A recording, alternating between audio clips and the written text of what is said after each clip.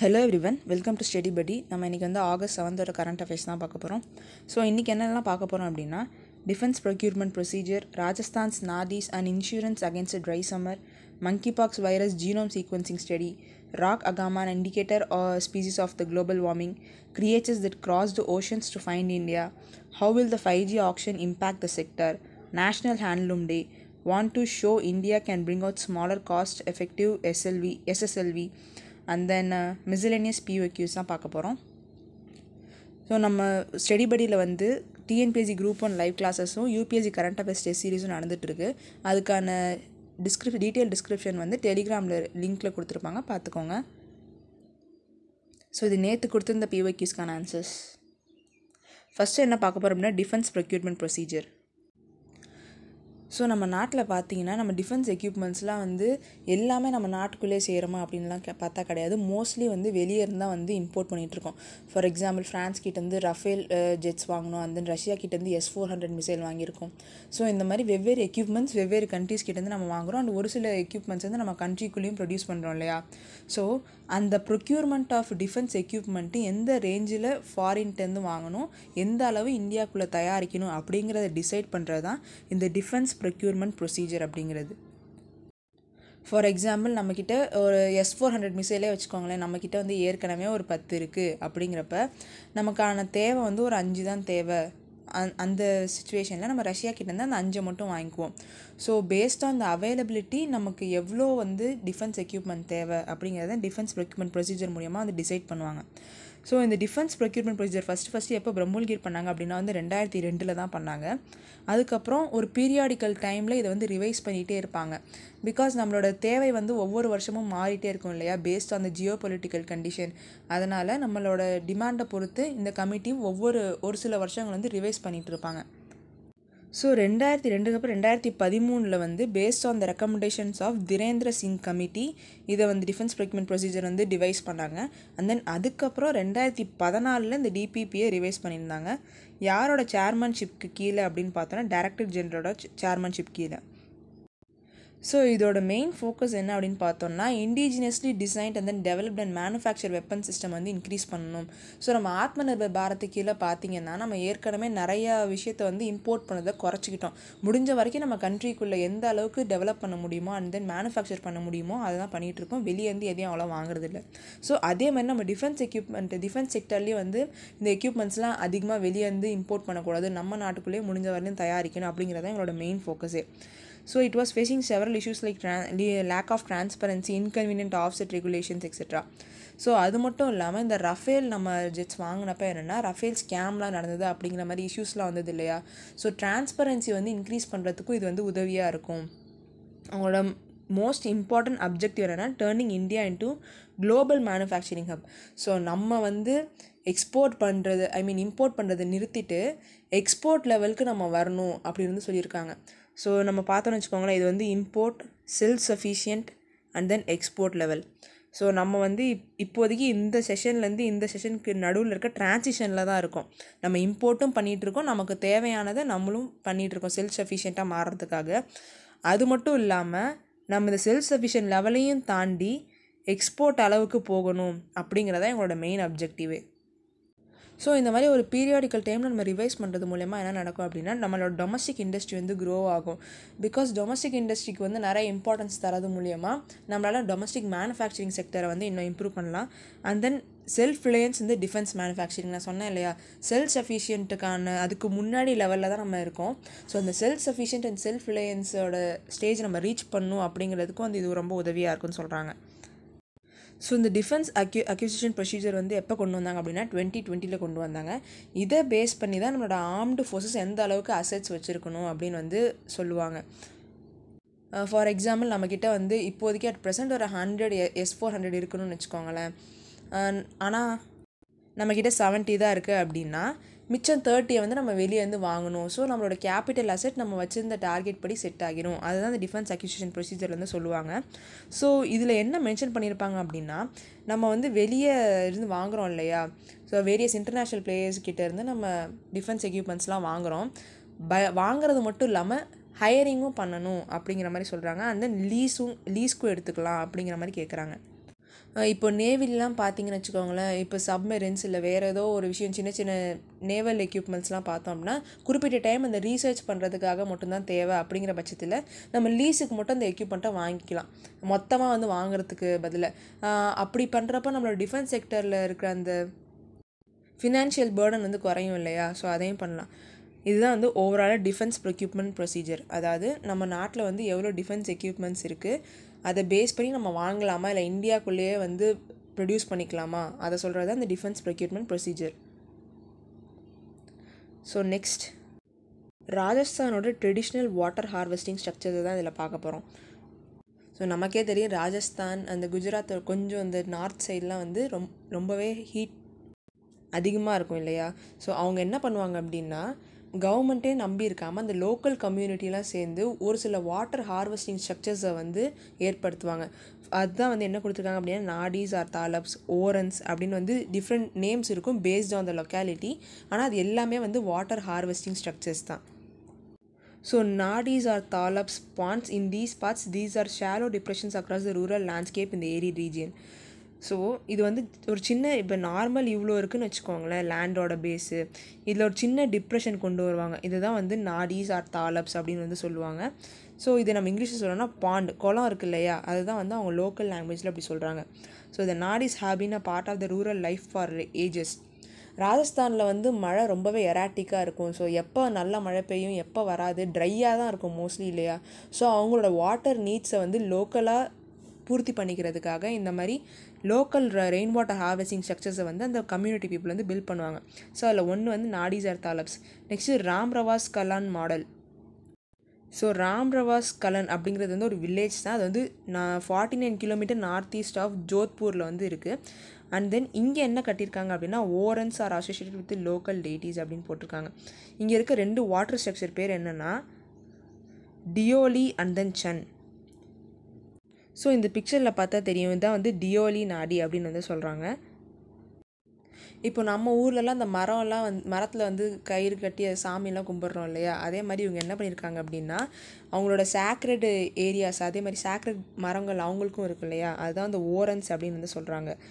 அந்த ஏரியா கிட்ட இந்த மாதிரி சின்ன சின்ன பாண்ட்லாம் வந்து தோண்டிட்டு அங்கே ரெயின் வாட்டர் ஹார்வெஸ்டிங் வந்து பண்ணிகிட்ருக்காங்க. ஸோ இப்படி பண்ணுறதுனால அவங்களுக்கு என்ன பெனிஃபிட் பார்த்தோம் அப்படின்னா, நம்பர் 1, இந்த மாதிரி இருக்க பாண்ட்ஸ் கிட்ட மினி ஓயாசிஸ் அப்படின்னு சொல்கிறாங்க. இப்போது இந்த டெசர்ட் இருக்குது இல்லையா, இவ்வளோ பெரிய டெசர்ட் இருக்குன்னா நடுவில் மட்டும் ஒரு சின்ன குளம், அங்கே டேட் பாம்ஸ் அதெல்லாம் இருக்கும், அதை வந்து ஓயாசிஸ் அப்படின்னு சொல்லுவோம். அதாவது அந்த படர்ந்த டெசர்ட்டுக்கு நடுவில் ஒரு நல்ல ஃபெர்டைலான ரீஜனை தான் ஓயாசிஸ் அப்படின்னு சொல்லுவோம். அதே மாதிரி தான் இந்த ஓரன்ஸ் இருக்க இடத்தையும் வந்து மினி ஓயாசிஸ் அப்படின்னு வந்து சொல்கிறாங்க. பிகாஸ் அந்த ஏரியா ஃபுல்லாகவே ஏரிடாக இருக்க பட்சத்தில் இந்த நடுவில் ஒரு சில இடத்துல இந்த பாண்ட் இருக்கனால மட்டுமே அங்கே தண்ணி இருக்கப்போ சுற்றி என்ன இருக்கும், வெஜிடேஷன்லாம் நல்லாவே இருக்கும் இல்லையா, அதனால் அது மினி ஆசிஸ் அப்படின்னு சொல்கிறாங்க. அண்ட் தென் அந்த ரீஜனோட மைக்ரோ கிளைமேட் வந்து இம்ப்ரூவ் ஆகுது அப்படின்னு சொல்கிறாங்க. ஸோ இந்த மைக்ரோ கிளைமேட் இம்ப்ரூவ் ஆச்சு அப்படின்னா தானாகவே ஆர்கானிசம்ஸ்லாம் அங்கே நிறைய இன்க்ரீஸ் ஆக ஆரம்பிச்சிடும். And it increases the biodiversity of that particular area அது. அண்ட் தென் அங்கே இருக்க வைல்ட் லைஃபுக்கும் வந்து இது ரொம்ப உதவியாக இருக்குது.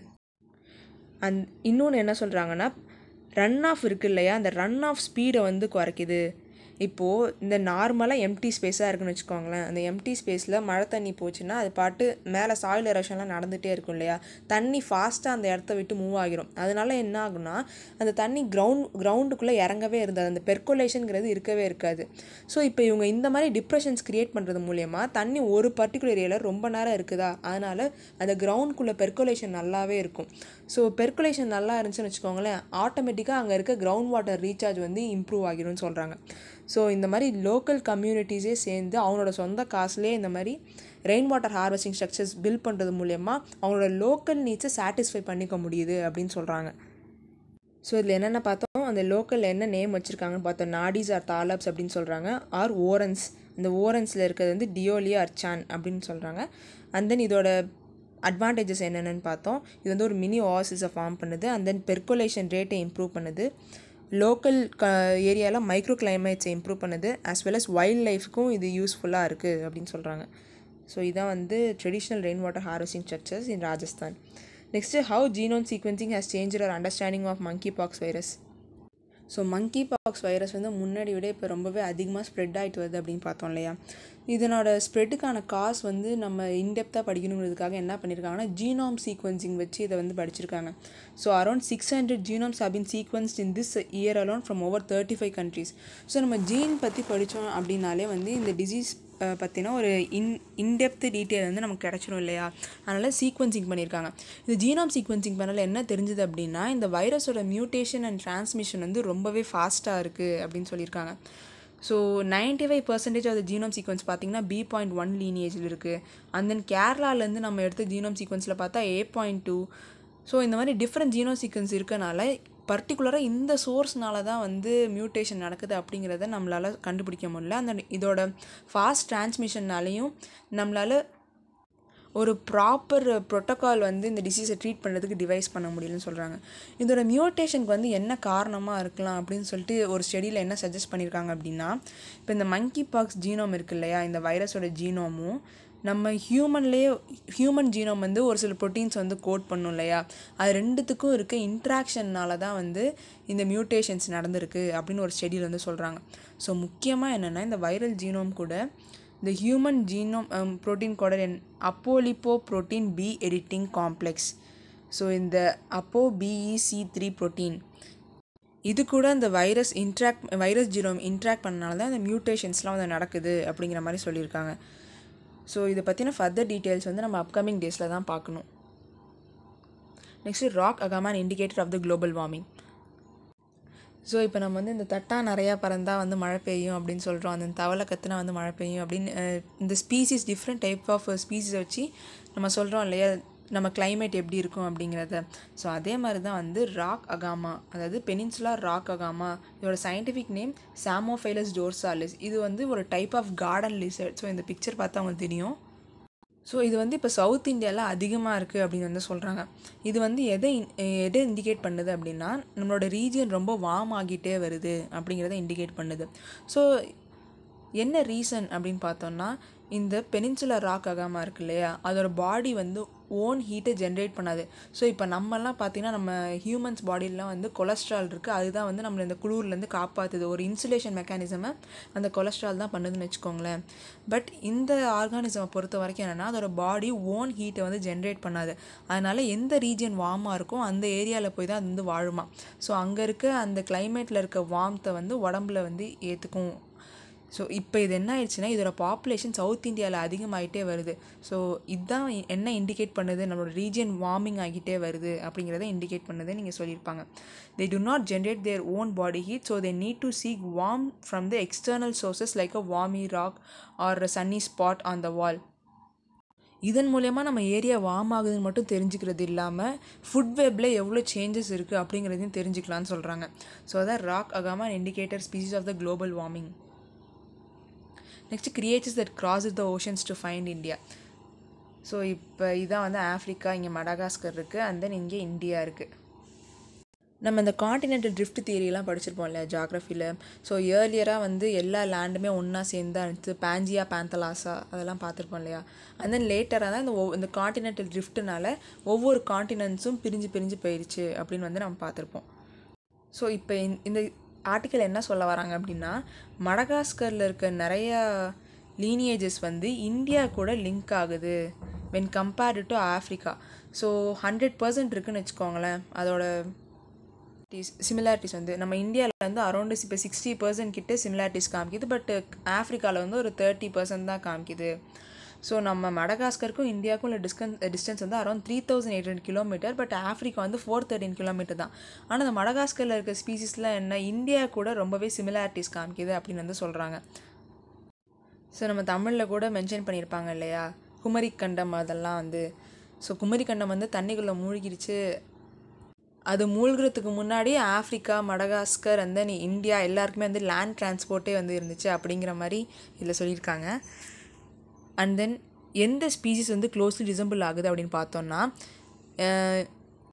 Dinosaur fossils found in India and Madagascar are closely related and do not resemble species found in Africa and Asia. Fragment of Laplosaurus madagascariensis have found in both India and Madagascar. So இந்த டைனாசரோட ஃபோசில் fuels இருக்குது இல்லையா, அது மடகாஸ்கரில் இருக்கிறதும் India இருக்கிறதும் ரொம்ப closely ரிலேட்டடாக இருக்குது. But it is not related to the African species அப்படின்னு சொல்லியிருக்காங்க. அது மட்டும் இல்லாமல் இந்த லாப்லாடாசாரஸ் அப்படிங்கிறதோட அந்த ஃப்ராக்மெண்ட்ஸ் வந்து இந்தியாலையும் இருக்குது, மடகாஸ்கர்லேயும் இருக்குது. ஸோ இதிலே தெரியுது நம்மளோட இந்த லேண்ட் ஏரியா எல்லாருமே வந்து ஜாயிண்ட் ஆகி தான் இருந்திருக்கு அப்படிங்கிறது. ஸோ எப்படி வந்து இதை கண்டுபிடிக்கிறாங்க, ரெண்டு க்ளோஸ்லி ரிலேட்டடாக இருக்குது அப்படின்னு சொல்லிட்டுனா ஒரு டெக்னிக் இருக்குது. இப்போ நம்ம ரேடியோ கார்பன் டேட்டிங்லாம் யூஸ் பண்ணுவோம் இல்லையா, இந்த மாதிரி எத்தனை வருஷம் பழமையானது அப்படின்னு கண்டுபிடிக்கிறதுக்காக. அதே மாதிரி மாலிகுலர் கிளாக் அப்படிங்கிறது ஒரு டெக்னிக் தான். It is used to estimate the time when two forms of life diverge from each other. So மடகாஸ்கரில் இருக்குது அண்ட் தென் இந்தியாவில் இருக்குது அப்படிங்கிறப்போ எந்த டைமில் இந்த லைஃப் டைவர்ஜ் ஆகிச்சு அப்படிங்கிறத கண்டுபிடிக்கிறது அந்த மாலிகுலர் கிளாக். ஸோ அதில் பிஹைண்ட் த டெக்னிக் என்ன இருக்குது அப்படின்னா, evolutionary changes in the sequence of RNA R protein molecule occur at a fairly constant rate. So இந்த எவல்யூஷனரி சேஞ்சஸ் அப்போ என்ன ஆகும் அப்படின்னா, இந்த RNA sequence and then protein மாலிகுல்ஸ்லாம் கொஞ்சம் கொஞ்சமாக ஒரு கான்ஸ்டன்ட் ரேட்டில் வந்து எவால்வ் ஆகிக்கிட்டே வரும். ஸோ அதை வச்சு தான் வந்து இந்த மாலிகுலர் கிளாக் அப்படிங்கிற அந்த டெக்னிக் மூலமாக கண்டுபிடிக்கிறோன்னு சொல்கிறாங்க. ஸோ இங்கே இருக்குது பார்த்தீங்களா, இதுதான் வந்து Madagascar, Africa and then India. So ஏர்லியராக எல்லாமே வந்து ரொம்ப பக்கத்தில் தான் இருந்துச்சு. அண்ட் தென் லேட்டர் காண்டினென்டல் ட்ரிஃப்ட்னால தான் எல்லாமே வந்து விலகி போயிடுச்சு அப்படின்னு சொல்கிறாங்க. Next, how will the 5G auction impact the sector? So இந்த 5G ஸ்பெக்ட்ரம் பேண்ட் ஆக்ஷன் வந்து 3 கேட்டகரிஸாக வந்து பிரித்தாங்க. என்ன அப்படின்னா, based on the pant with. First வந்து low and then middle and then high. So இது மூணுலேயும் வந்து 3 கேட்டகரி ஃப்ரீக்வன்சி பேண்ட்ஸாக பிரிச்சுட்டு அதை ஆக்ஷனுக்கு வந்து விட்டாங்க. இதில் என்னென்னு பார்த்தோம் அப்படின்னா, கம்பெனிஸ் வந்து mid and high range pant with தான் வந்து ப்ரிஃபர் பண்ணியிருக்காங்க. அதை தான் அதிகமாகவும் வாங்கியிருக்காங்க when compared to low pant with. So இதுக்கு என்ன காரணம் அப்படின்னா, அந்த லோ பேண்ட்வித்க்கான ஒரு பர்டிகுலர் டிவைஸ் எக்கோசிஸ்டம் வந்து இப்போ வரைக்கும் டெவலப் பண்ணப்படல இந்த மொபைல் டெலிஃபோனிக்ஸ் கம்பெனிஸ்லாம்.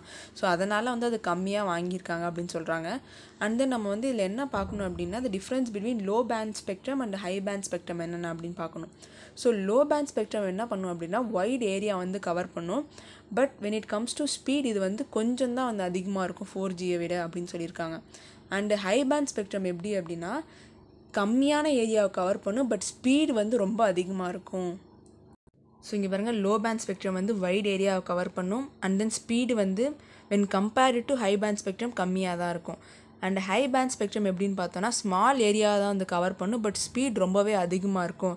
அரௌண்ட் 2 Gbps வந்து இருக்கும் அப்படின்னு சொல்கிறாங்க. பட் இது வந்து லாங்கர் டிஸ்டன்ஸ்லாம் ட்ராவல் பண்ணாது, ஒரு குறிப்பிட்ட ஏரியாவுக்குள்ளே மட்டும்தான் இருக்கும் அப்படின்னு சொல்கிறாங்க. ஸோ இந்த ஸ்பீடுக்காக தான் வந்து என்ன பண்ணியிருக்காங்க அப்படின்னா, மோஸ்ட் ஆஃப் த கம்பெனிஸ் வந்து மிட் அண்ட் ஹை பேண்ட் ஸ்பெக்ட்ரமே வந்து வாங்கியிருக்காங்க அப்படின்னு சொல்கிறாங்க. ஸோ இது வந்து இந்த லோ பேண்ட் ஸ்பெக்ட்ரம் இம்ப்ரூவ் ஆகணும் அப்படின்னா, இந்த டெலிகாம் கம்பெனிஸ்லாம் வந்து இன்னும் கொஞ்சம் அவங்களோட எக்கோசிஸ்டமை டெவலப் பண்ணால் மட்டும்தான் அந்த ஸ்பெக்ட்ரமோட யூசேஜும் வந்து அப்கமிங் டேஸில் இம்ப்ரூவ் ஆகும் அப்படின்பாங்க. நெக்ஸ்ட்டு 8th நேஷ்னல் ஹேண்ட்லூம் டே. ஸோ இன்றைக்கி August 7 வந்து என்னென்னா ஹேண்ட்லூம் டேவாக வந்து கொண்டாடுறோம். ஸோ இதில் வந்து இந்தியன் எக்ஸ்பிரஸில் என்ன மென்ஷன் பண்ணியிருந்தாங்க அப்படின்னா, அந்த கமோச்சா அப்படிங்கிறத பற்றி மென்ஷன் பண்ணியிருந்தாங்க. ஸோ கமோச்சா அப்படின்னா ஒன்றும் இல்லை, அஸ்ஸாமில் யூஸ் பண்ணுற ஒரு டைப் ஆஃப் டவல் மாதிரி தான் இருக்கும். ஸோ இங்கே இருக்குது பாருங்கள், நம்ம பார்த்துருப்போம் மோஸ்ட்லி, பட் அது நேம் தெரிஞ்சிருக்காது. இதை வந்து கமோச்சா அப்படின்னு வந்து சொல்லுவாங்க. இதோட மீனிங் என்ன அப்படின்னு பார்த்தோம்னா, கானா பாடின்னு அர்த்தம், அந்த Mocha means vibe. So literally அது வந்து ஒரு டவல் மாதிரி தான். பட் இதை வந்து என்னென்னா, அவங்க ரொம்ப அவங்களோட கல்ச்சரில் வந்து வெளிப்படுறதுக்காக இந்த ட்ரெஸ்ஸு அந்த டவலை வந்து அவங்க யூஸ் பண்ணிப்பாங்க. இதோட இன்னொரு பேர் என்ன அப்படின்னா பிஹூ வான் அப்படின்னு வந்து சொல்கிறாங்க. And it is an essential part of the Bihu festival of Assam. So பிஹூங்கிறது ஒரு ஃபெஸ்டிவல் அஸ்ஸாமில். அது மட்டும் இல்லாமல் அங்கே பிஹூ டான்ஸ் அப்படின்னு கூட இருக்குது. ஸோ அந்த டான்ஸ் அப்போ கூட பார்த்திங்கன்னா இந்த டவல் தான் வந்து அவங்க வேர் பண்ணியிருப்பாங்க. இதை வந்து கமோச்சா அப்படின்னு சொல்லுவாங்க. So it is an important cultural identity of the Assam people. So the gamocha is one of the most easily recognizable cultural symbols of the Assamese people besides the tamol pan. So ஒன்றும் இல்லை, வெத்தலை பாக்கு தான், areca நட்டும் வெத்தலையும் இருக்குது இல்லையா, அது வந்து அவங்களோட கல்ச்சரில் ரொம்ப இம்பார்ட்டன்ட். ஸோ இப்போ நம்மளும் இந்த தமிழ்நாட்டிலையும் பார்த்திங்கன்னா, அந்த இந்தியாவில் மொத்தமே பார்த்திங்கன்னா வெத்தலை பாக்கெல்லாம் எந்த ஒரு ஒகேஷன்னாலும் நம்ம யூஸ் பண்ணுவோம் இல்லையா, அதே மாதிரி அஸ்ஸாமீஸ் பீப்புளும் யூஸ் பண்ணுவாங்க. ஸோ அதையும் அதே மாதிரி தான் வந்து இந்த கமோச்சா அப்படிங்கிறது அவங்களோட கல்ச்சரல் ஐடென்டிட்டியில் ரொம்ப இம்பார்ட்டன்ட். ஸோ இந்த கமோச்சா பார்த்திங்கன்னா ப்ரைட் ஆஃப் அஸ்ஸாம்னு சொல்கிறாங்க. அது மட்டும் இல்லாமல் it is a reserved item for exclusive production இந்த handloom under handloom reservation of articles for the protection act 1985. So it is and reserved item for the exclusive production. அதாவது இந்த பாரம்பரியம் வந்து அழிஞ்சு போயிடக்கூடாது அப்படிங்கிறதுக்காக ஹேண்ட்லூம் ரிசர்வேஷன் ஆக்டுக்கு கீழே என்ன பண்ணியிருக்காங்க அப்படின்னா இதை வந்து எக்ஸ்க்ளூசிவாக வந்து ப்ரொடியூஸ் பண்ணிகிட்ருக்காங்க. ஸோ மற்றவங்கிட்ட என்ன சொல்கிறது, இப்போ இன்வெஸ்ட் பண்ண காசு இல்லை அப்படின்னாலும் இந்த ஆக்டுக்கு கீழே இதோட ப்ரொடக்ஷனை இம்ப்ரூவ் பண்ணுறதுக்காக ஒர்க் பண்ணிகிட்ருக்காங்க அப்படின்னு சொல்கிறாங்க. அது மட்டும் இல்லாமல் அஸ்ஸாமில் வந்துட்டு பார்த்தீங்கன்னா கிட்டத்தட்ட 12.83 lakh வீவர்ஸ் வந்து இருக்காங்க. So Assam has the highest number of viewers இந்த கண்ட்ரி. ஸோ ஓவரால் இந்தியாவிலே பார்த்தீங்கன்னா அஸ்ஸாமில் தான் வந்து ஹையஸ்ட் நம்பர் ஆஃப் வீவர் வந்து இருக்காங்க. அங்கே அஸ்ஸாமில் கமோச்சாய் தமோல் பான் மட்டும் ஃபேமஸ் அப்படின்னு கேட்டால் கிடையாது, மியூகா சில்க்குங்கிறதும் கூட ரொம்ப ஃபேமஸ். இப்போ நம்ம இந்த நார்மல் காஞ்சிப்பட்டு அந்த டிஃப்ரெண்ட் டைப்ஸ் ஆஃப் சில்க்லாம் சொல்கிறோம் இல்லையா, டசார் சில்க்கு, மியூகா சில்க்கு, இதெல்லாம் வந்து அந்த பட்டுப்புழு இருக்கு இல்லையா, பட்டுப்புழுலே வந்து டிஃப்ரெண்ட் ஸ்பீசிஸ் இருக்குது. ஸோ அந்த ஸ்பீசிஸை பேஸ் பண்ணி தான் இந்த சில்க்குக்கெலாம் வந்து நேம் வைக்கிறாங்க. ஸோ மியூகா மாத்து, டசார் மாத்து, இந்த மாதிரி டிஃப்ரெண்ட் டைப் ஆஃப் சில்க் மாத்து இருந்து இருக்குது. அதுலேருந்து எடுக்கிற பட்டை தான் வந்து மியூகா சில்க் அப்படின்னு சொல்கிறாங்க. ஸோ மியூகா சில்க்கை வந்து கோல்டன் சில்க் அப்படின்னு கூட சொல்கிறாங்க. அண்ட் தென் ஏன்னா அந்த பட்டுப்புழு அந்த கூடு பின்னுது இல்லையா, அந்த கலரே வந்து கோல்டன் கலரில் தான் இருக்கும். ஆனால் இப்போ நம்ம சாதா பட்டுப்புழுலாம் நம்ம ஊரில் பார்த்தீங்கன்னு வச்சுக்கோங்களேன், வெள்ளை கலரில் தான் அந்த பின்னும் அது. ஸோ இந்த மியூகா சில்க் வந்து கோல்டன் சில்க்குன்னு சொல்கிறாங்க. அது மட்டும் இல்லாமல் இதுக்கு ஜிஐ டேக் வந்து இருக்குது. So it is a GI registered product of Assam. So இதான் வந்து இன்றைக்கி நேஷ்னல் ஹேண்ட்லூம் டே அன்றைக்கி பார்க்குறோம். பிகாஸ் அஸ்ஸாமில் தான் ஹையஸ்ட் நம்பர் ஆஃப் வீவர்ஸ் வந்து இருக்காங்க நம்ம கண்ட்ரியை பொறுத்த வரலும். Next want to show India can bring out smaller cost effective satellite launch vehicle. So இன்றைக்கி வந்து ஸ்ரீஹரிகோட்டாலேருந்து ஸ்மால் சேட்டலைட் லான்ச் வெஹிக்கிள் வந்து அனுப்புகிறாங்க இல்லையா, ஃபஸ்ட் டைம் அனுப்புகிறாங்க. It is a maiden flight. இதில் என்னென்ன சேலஞ்சஸ் இருக்குது அண்ட் தென் இந்த பர்டிகுலர் சேட்டலைட் லான்ச் வெஹிக்கிளில் என்னென்ன சேஞ்ச் கொண்டு வந்திருக்காங்க when compared to PSLV and GSLV, அதை பார்ப்போம்.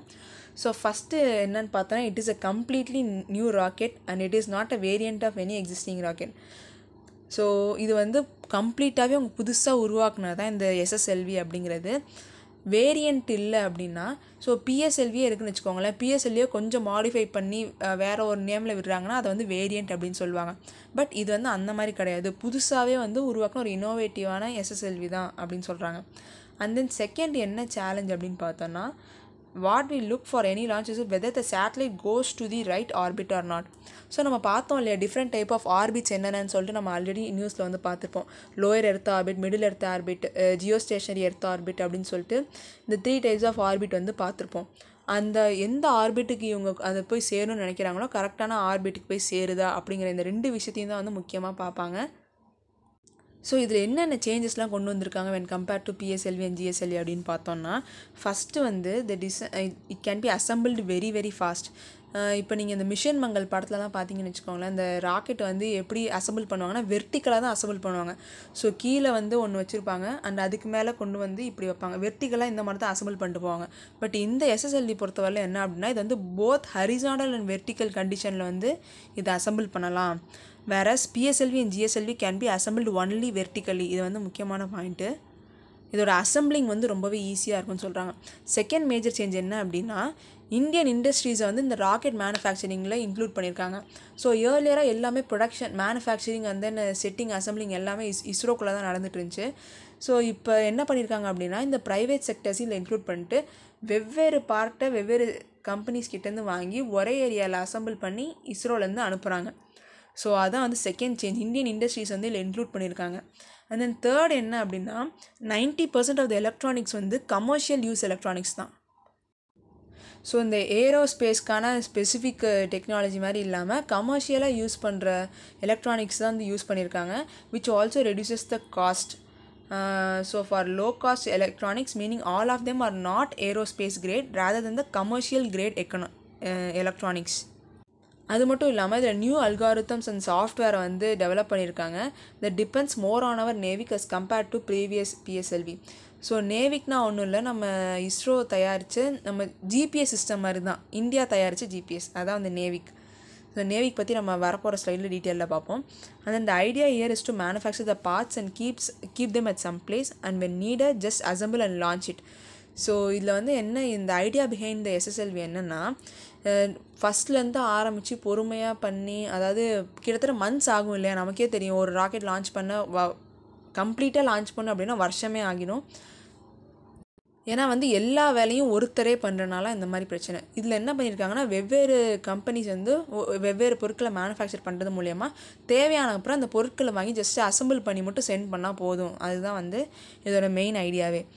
ஸோ இதை வந்து நம்ம கமர்ஷியலாக ஆக்டிவிட்டிக்கு எல்லாத்துக்குமே யூஸ் பண்ணுவோமா அப்படின்னு பார்த்தா வந்து நம்மளோட தேவை பொறுத்து தான் இருக்குது. பிகாஸ் இது எதுக்காக முக்கியமாக பண்ணியிருக்காங்கன்னா, ஸ்மால் சேட்டலைட் லான்ச்சிங் வந்து இப்போ அதிகமாகவே வந்துட்டுருக்கு. So the projections are based on the recent market evolutions for the interest in the small satellite is in low orbit.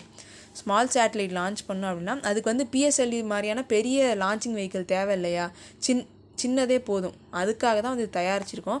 And then அது மட்டும் இல்லாமல் தேவைப்பட்ட எஸ்எஸ்எல்வி வந்து யூஸ் பண்ணுவோம். இன்னொன்று என்ன சொல்லியிருக்காங்க அப்படின்னா, இந்தியாவாலையும் இந்த மாதிரி smaller cost effective satellite launch வெஹிக்கிளை வந்து தயாரிக்க முடியும் அப்படிங்கிறது வந்து காமிச்சிருக்காங்க. ஸோ இந்த ஆர்டிக்கிளை வந்து யார் சொல்லியிருப்பாங்க அப்படின்னா, இஸ்ரோவோட சேர்மன் டாக்டர் சோம்நாத் தான் சொல்லியிருப்பார்.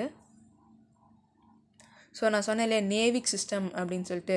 நேவிக் சிஸ்டம்னா ஒன்றும் இல்லை, Indian regional navigation satellite system. அதோட பேர் தான் வந்து நேவிக். நம்ம ஜிபிஎஸ் சிஸ்டம் மாதிரி தான் இந்தியாவில் தயாரிச்சது இது. ஸோ இதில் வந்து 2 டைப் ஆஃப் சர்வீஸ் வந்து ப்ரொவைட் பண்ணுறாங்க. என்னென்னா standard positioning service and restricted service.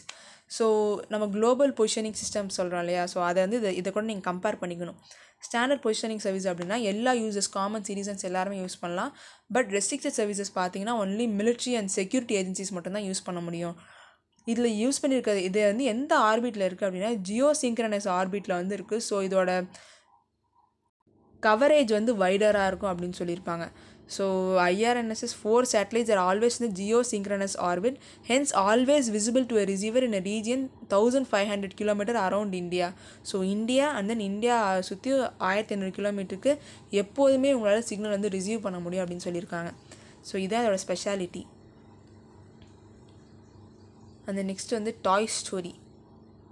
Toy story அப்படின்னா உட்டிக்கெலாம் போயிடக்கூடாது. இது வந்து நம்ம இந்தியன் டாய் ஸ்டோரி. நம்ம ஆந்திராவில் வந்து கொண்டப்பள்ளி அப்படிங்கிற ஒரு ஏரியா இருக்குது. அந்த ஏரியாவில் டாய்ஸ் வந்து மேக் பண்ணுவாங்க. இப்போ கர்நாடகாவில் சன்னப்பட்டின டாய்ஸ் இருக்குது இல்லையா, அதே மாதிரி ஆந்திராவில் கொண்டப்பள்ளி டாய்ஸுங்கிறது ரொம்பவே ஃபேமஸ் ஆனது. இது வந்து ஒரு 400 இயர் ஓல்டு ஆர்ட்டு. இந்த டாய்ஸை மேக் பண்ணுறவங்கள என்னன்னு சொல்கிறாங்க அப்படின்னா ஆரிய சத்ரியாஸ் அப்படின்னு சொல்கிறாங்க. And then also known as நக்கர்ஷலு, who the local people say find mention in Brahmananda Purana. So இவங்களை பற்றின மென்ஷன் வந்து பிரம்மானந்த புராணாலையும் இருக்குது அப்படின்னு சொல்கிறாங்க. அண்ட் தென் இந்த கொண்டப்பள்ளி டாய்ஸை வந்து எதில் மேக் பண்ணுறாங்க அப்படின்னா டெல்லா பொனிக்கி வுட் அப்படிங்கிற வுட்லேருந்து மேக் பண்ணுறாங்க. ஸோ இதான் வந்து இந்த கொண்டப்பள்ளி ரீஜன் ஆந்திராவில். The famous Kondapalli toys are made in Kondapalli of Krishna district of Vijayawada. So Krishna district near Vijayawada, அங்கே தான் வந்து இந்த கொண்டப்பள்ளி டாய்ஸ் மேக் பண்ணுறாங்க. ஸோ இது என்ன பேஸ் பண்ணி மேக் பண்ணுறாங்க அப்படின்னா நம்ம மித்தாலஜிக்கல் ரூட்ஸ் வச்சு தான் வந்து மேக் பண்ணுறாங்க. முக்த ரிஷி அப்படிங்கிறவர் வந்து லார்ட் சிவா கிட்டேருந்து நாலேஜ் வாங்கினார். ஸோ அதை பேஸ் பண்ணி தான் வந்து இந்த கொண்டப்பள்ளி டாய்ஸ் மேக் பண்ணுறாங்க. இதோட யூனிக்னஸ் என்னன்னு பார்த்தோன்னா it is a mix of Islamic and then Rajasthani art. இஸ்லாமிக்கும் வந்து ராஜஸ்தானி ஆர்ட்டும் கலந்தது தான் வந்து இந்த Kondapalli toys. It is popular for the realistic expressions. So இதில் என்னென்னலாம் பண்ணுவாங்க அப்படின்னா இந்த மித்தாலஜிக் scenes, village life, animal, birds அதெல்லாம் வந்து இதில் பண்ணுவாங்க அப்படின்னு சொல்கிறாங்க. ஸோ நெக்ஸ்ட் டைகர்ஸ் இந்த wild captured by the camera drops. So ஒரு 2 day எக்ஸிபிஷன் வந்து நடந்துச்சு. என்னென்னா இங்கே நாகார்ஜுனா ஸ்ரீசைலம் டைகர் ரிசர்வில் அதில் என்ன டிஸ்பிளே பண்ணியிருந்தாங்க அப்படின்னா images from the first ever documentation of the big Gates in AB forest. So நம்ம பார்த்தோம் இல்லையா டைகரோட பாப்புலேஷன் வந்து இன்க்ரீஸ் ஆகிட்டே வருது அப்படின்னு சொல்லிட்டு நம்ம ஒரு இதை பார்த்துருப்போம். பட் அதோட ஜெனட்டிக் டைவர்சிட்டி லோவாக தான் இருக்குது அந்த மாதிரி பார்த்துருப்போம். So it indicates that Andhra Pradesh ஃபாரஸ்ட்லேயும் இப்போ டைகர் பாப்புலேஷன் அதிகமாகிட்டு வருது. அந்த next Indian virtual herbarium biggest database of the country Flora is a global hit. So July 1 வந்து லான்ச் பண்ணாங்க இந்த இந்தியன் வெர்ச்சுவல் ஹெர்பேரியமில். இதில் நியர்லி வந்து 1 lakh images of the specimens வந்து இருக்குது. 55 நாடுகளை சேர்ந்தவங்க வந்து கிட்டத்தட்ட லட்சக்கணக்கான பேர் பார்த்துருக்காங்க அப்படின்னு சொல்லியிருக்காங்க. So a side to host all of India's ஹெர்பேரியா by 2024. So 2024 வந்து இந்த சைட்டில் இந்தியாவோட எல்லா ஹெர்பேரியத்தையும் டிஸ்பிளே பண்ணுவாங்க. இப்போ பொட்டானிக்கல் சர்வே ஆஃப் இந்தியா அதெல்லாம் இருக்கு இல்லையா, அந்த மாதிரி அதெல்லாம் வந்து டேரக்ட் ஸ்பெசிமென்ஸ். இது வந்து வெர்ச்சுவலாக வந்து இந்த ஸ்பெசிமென்ஸ்லாம் டிஸ்பிளே பண்ணியிருக்காங்க அந்த வெப்சைட்லன்னு சொல்கிறாங்க. அண்ட் தென் ஒரு ஃபெஸ்டிவல் பற்றி பார்ப்போம், சன்ஸ்கார் உத்சவ். ஸோ சன்ஸ்கார்னால என்ன நம்மளோட வேல்யூஸ் வந்து அதெல்லாம் சொல்லுவோம் இல்லையா. ஸோ இந்த சன்ஸ்கார் உத்சவ் வந்து எதுக்கு அப்படின்னா to inculcate the sense of duty and responsibility among youth and drive them towards nation building. So நம்மளோட யூத் வந்து நம்மளோட வேல்யூஸை வந்து நல்லா ஃபாலோ பண்ணி நேஷனை வந்து நெக்ஸ்ட் லெவல் கொண்டு போகணும் அப்படிங்கிறதுக்காக தான் இந்த சன்ஸ்கார் உத்சவ் வந்து கொண்டாடுறாங்க. And then 75 Sarovar lakhs in every district will promote and environment conservation. So ஒவ்வொரு டிஸ்ட்ரிக்ட்லேயும் வந்து 75 லேக்ஸ் கிட்டே நம்ம கொண்டு இன்க்ரீஸ் பண்ணணும். அப்போ தான் வந்து நம்மளோட வாட்டர் கன்சர்வேஷன் நல்லாயிருக்கும், அல்டிமேட்லி என்விரான்மெண்ட் கன்சர்வேஷனும் நடக்கும் அப்படின்னு சொல்லிட்டு பிஎம் வந்து சொல்லியிருக்காரு. Next employment Vosges. ஸோ ஸ்ரீலங்காவில் வந்து சரியான எக்கனாமிக் சுச்சுவேஷன் இல்லாதனால நிறைய பேர் அங்கேருந்து மைக்ரேட் ஆகிட்டு வராங்க இல்லையா. ஸோ முக்கியமாக எந்த கண்ட்ரீஸ்க்கு வந்து போயிருக்காங்க அப்படின்னா வந்து கல்ஃப் கண்ட்ரீஸ் தான் போயிருக்காங்க. Kuwait, Qatar, Saudi and then south Korea, Japan, இந்த கண்ட்ரீஸ்க்குலாம் போயிருக்காங்க. இதில் என்ன சொல்கிறாங்க அப்படின்னா, the distress migration from the Sri Lanka has the potential to replace a section of the workforce from Kerala in the Gulf. நம்ம முன்னாடி ஒரு சில நியூஸ்லேயே பார்த்துருப்போம், கேரளாவை சேர்ந்தவங்க தான் வந்து இந்த கல்ஃப் கண்ட்ரீஸில் நிறையா பேர் இருக்காங்க when compared to other states அப்படின்னு பார்த்துருப்போம் இல்லையா. இப்போ ஸ்ரீலங்கன்ஸும் அங்கே போகிறப்ப தெர் இஸ் அ பாசிபிலிட்டி இந்த ஸ்ரீலங்கன்ஸ் வந்து கம்மியான காஸ்ட்டுக்கும் அவங்க வேலை பார்க்குறதுக்கு வந்து ஒத்துக்கலாம் இல்லையா. அதனால் கேரளா ஒர்க் ஃபோர்ஸை வந்து இதை சேஞ்ச் பண்ண நிறைய வாய்ப்புகள் இருக்குது கல்ஃப் கண்ட்ரீஸ்லன்னு சொல்லியிருக்காங்க. ஸோ இது வந்து கல்ஃப் கோஆப்ரேஷன் கவுன்சிலோட கண்ட்ரீஸு, இதெல்லாம் வந்து அவங்களோட மெம்பர்ஸ். இது வந்து ஜஸ்ட்டு மேப்காக. இப்போ இஸ்ரேலில் பார்த்தீங்கன்னு வச்சுக்கோங்களேன், இந்த ஏரியா இந்த லைட் சாண்டில் கலரில் இருக்குது இல்லையா, இது வந்து ஜார்டன் ஆக்குபை பண்ணியிருக்க ஏரியா. அண்ட் தென் இந்த சின்ன ஏரியா கசா இருக்குது இல்லையா, இது வந்து Egyptian occupied area. And then இதோட பார்டரிங், இஸ்ரேலோட பார்டரிங் கண்ட்ரிஸ் பார்த்துக்கோங்க, லெபனன், சிரியா, ஜார்டன், எஜிப்ட், இதெல்லாம் வந்து பார்டரிங் கண்ட்ரீஸு. அண்ட் தென் இந்த டாட்டட் லைன்ஸ் வந்து பார்த்தீங்க அப்படின்னா ஆர்மிஸ்டிஸ் லைன்ஸ் அப்படின்னு சொல்லியிருப்பாங்க. இது அந்த இந்த ஏரியா ஆஃப் டிஸ்பியூட் அந்த மாதிரி. ஸோ இது ஜஸ்ட் ஃபார் ஃபேக்சுவல் இன்ஃபர்மேஷன். நம்ம இந்தியா வந்து இந்த வருஷம் 75 years ஆஃப் இண்டிபெண்டன்ஸ் கொண்டாடுறோம் இல்லையா. அதனால என்னென்னா நம்மளோட பல்ஸ் ப்ரொடக்ஷன் வந்து இன்க்ரீஸ் ஆகிருக்கு. ஸோ ஏர்லியராக வந்து பல்ஸ்க்கு நிறைய டிமாண்ட் வந்து நம்ம வெளியேருந்து இம்போர்ட் கூட பண்ணோம் ஒரு சில சுச்சுவேஷன்லாம். பட் இப்போ பார்த்தீங்க அப்படின்னா பல்ஸ் ப்ரொடக்ஷன் வந்து ரொம்பவே இன்க்ரீஸ் ஆகிருக்கு. ஸோ 1950 பார்த்தீங்கன்னா 8.4 million டன்னஸ் தான். பட் 2021 பார்த்தீங்கன்னா 25.72 million டன்னஸ். இது வந்து ஒரு நல்ல இன்க்ரீஸ் தான். அந்த இந்தியாவில் ஹையஸ்ட் பல்ஸ் ப்ரொடியூசிங் ஸ்டேட் வந்து மத்திய பிரதேஷ். நெக்ஸ்ட் வந்து ஏரியா பார்த்தோம் அப்படின்னா 19.09 28.83 அளவுக்கு வந்து இன்க்ரீஸ் ஆகியிருக்கு, ஹெக்டர்ஸ்க்கு இன்க்ரீஸ் ஆகியிருக்கு. And then productivity. ஸோ நம்ம வந்து ப்ரொடக்ஷன் அண்ட் ப்ரொடக்டிவிட்டிக்கு டிஃப்ரென்ஸ் வந்து பார்க்கணும். ஸோ ப்ரொடக்ஷன் அப்படின்னா ஓவரால் இருக்க லேண்டில் ஒரு 10 டன் ப்ரொடக்ஷன் வந்துருக்கு அப்படின்னு சொல்கிறாங்க. ஒரு 10 ஏக்கர் இருக்குன்னு வச்சுக்கோங்களேன், 10 ஏக்கரில் ஒரு 10 டன் இருக்குது. ஃபார் எக்ஸாம்பிள் இதுக்கு 10 டன் வந்திருக்கு, இது வந்து ப்ரொடக்ஷன். ஸோ ஒரு ஏக்கரில் 1 டன், இது வந்து ப்ரொடக்டிவிட்டி. பெர் யூனிட் ஏரியாவுக்கு எவ்வளோ ப்ரொடக்ஷன் நடந்திருக்கோ அதை ப்ரொடக்டிவிட்டி அப்படின்னு சொல்லுவாங்க. ஸோ இது வந்து இந்த 441 kgங்கிறது வந்து ப்ரொடக்டிவிட்டி பெர் ஹெக்டர். ஸோ இந்த unit of area can be anything, ஏக்கராகவும் இருக்கலாம், ஹெக்டராகவும் இருக்கலாம், சென்ட்டாகவும் இருக்கலாம்.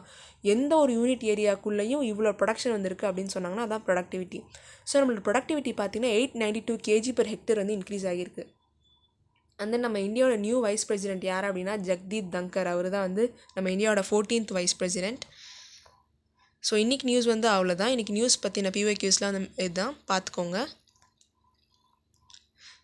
ஸோ நம்ம study படியோட TNPSC group 1 live classes and then UPSC current affairs test series பற்றின டீட்டெயில்ஸ் வந்து டெலிகிராமில் டிஸ்கிரிப்ஷன் லிங்க்கில் இருக்கும், அதையும் நீங்கள் பார்த்துக்கோங்க. So thank you so much, keep supporting. ஏதாவது டவுட்ஸ் ஆர் இம்ப்ரவைஸ் பண்ண அப்படின்னா கமெண்ட் செக்ஷனில் மென்ஷன் பண்ணுங்கள். தேங்க்யூ.